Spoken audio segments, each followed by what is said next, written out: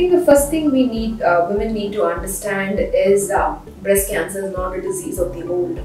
If you look at the Indian statistics or the numbers in India, breast cancer occurs a decade earlier compared to the Western population. So in the West, they say above 50 years is the age which is more common to have breast cancer.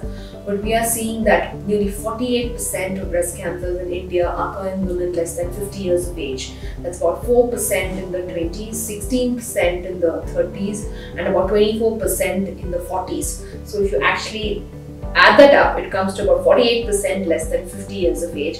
And I think that's where the problem arises, because we are talking to our women and saying, go for a mammogram, or examine yourself after you're 40 or after you're 50, and because of which a lot of the younger women are being diagnosed late, because people do not have that degree of suspicion outside.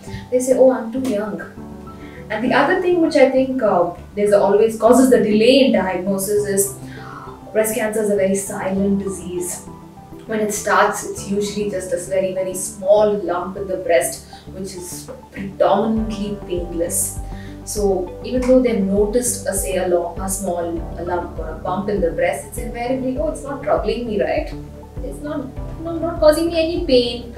There's absolutely no disturbance in my lifestyle, so why go immediately? And that's why people delay it for 3 months, 6 months, and as it grows, and that's when they walk in. Or sometimes what happens is they go into some local doctors, and again the degree of suspicion is very low because of the age. And again they say, oh, this is common.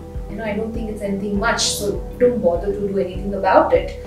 And again, there's a delay of 6 months, a year, and invariably we'll end up seeing a lot of these patients in stage 3 and stage 4. So I would say be aware of what your body is telling you. There's something abnormal you feel or different that you feel, it needs to be evaluated.